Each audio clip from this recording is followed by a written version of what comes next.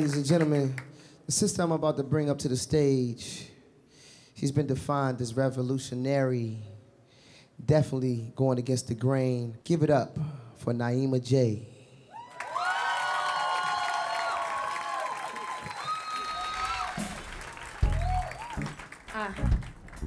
I can't, no, I can't, no, I can't, no, no, I can't play this game no more. They got me putting on an image that don't really suit me. See, on the page, that's where I get to be me unapologetically. God's work doesn't judge me, so I write. I write to remember all that was and all that wasn't meant to be. Like the jobs I never got. Like the slams I couldn't rock cause my poems weren't hot. Just some well-plotted topics that solicit nods and no applause. Close but no cigar. I write for a father that never hugged me. Tied my tongue with rhetoric, but now these ideas fall free.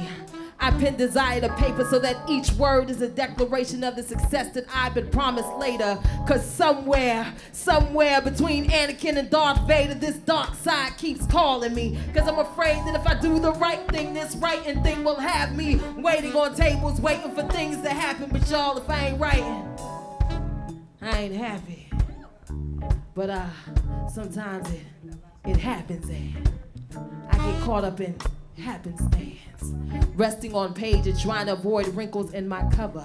So many years spent living undercover, cause my vision wasn't clear enough to see these gifts that I got. So an opportunity knocked, my skeletons kept the door locked. But once I learned that Pete rocked, I had to let the beat stop so I can face the music. Cause these spirits I'm in tune with kept telling me that my faith needed tuning, and only God had the key.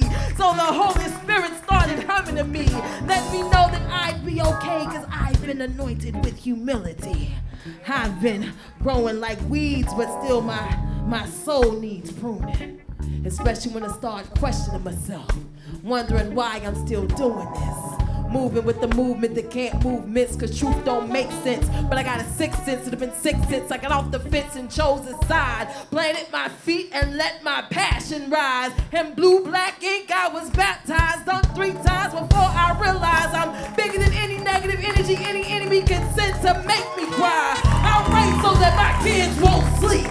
No, they'll just have to close their eyes and dream.